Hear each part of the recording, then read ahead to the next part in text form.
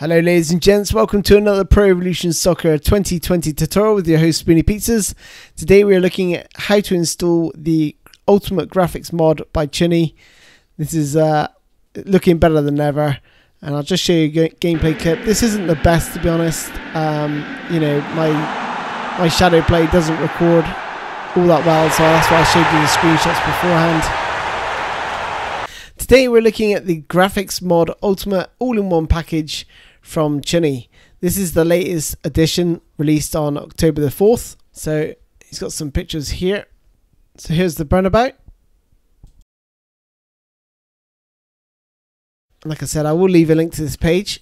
You may need an account to actually like the post. So what you need to do is actually come down to the post and hit like, and that will reveal the hidden content.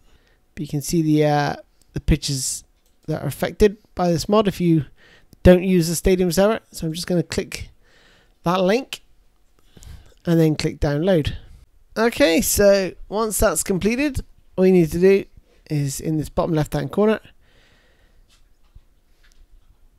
click this little arrow, click show in folder.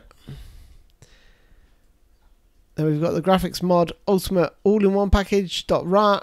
Right mouse click on that baby and go to extract here.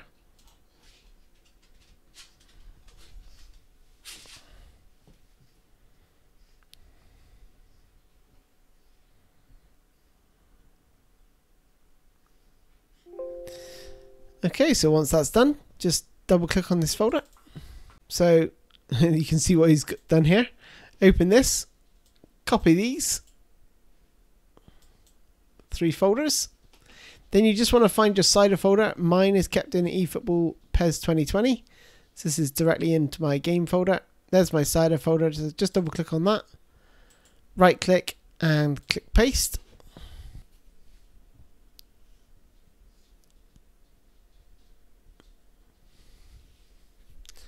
Click replace the files in the destination. And there we go. Okay, so now what I would say now is if you've not installed the graphics mod before, you need to go to your cider.ini, and I will leave a link in the description and also add a comment as well. But you need to add this line here. Okay, and then there's one just here as well. Lua.module, that one there, graphicsmod.lua, and then you're ready to go. But like I said, I'll leave those in a link in the description, and that goes into your cider.ini. Then just make sure you save it and close it.